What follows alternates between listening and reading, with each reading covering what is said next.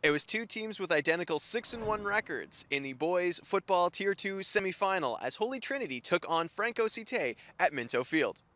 Holy Trinity kicked off to start this one with a squib kick, but Franco-Cite was not fooled and they took possession early. On the possession, Kevin Danbois avoids the sack and completes this deep pass. However, on 2nd and goal, he's picked off and Franco gets no points.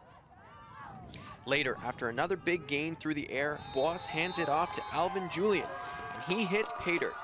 The point after was good, 7-0 Franco-Cite.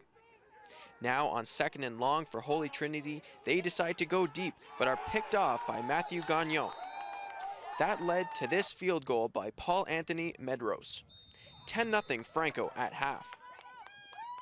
Franco-Cite kicked off to start the second half, but Holy Trinity fumbles and Franco regains possession. That would lead to this, Bois airing it out again, this time to Jamal Charles, who goes up and makes the catch. Franco added another field goal and takes this one 20-0. They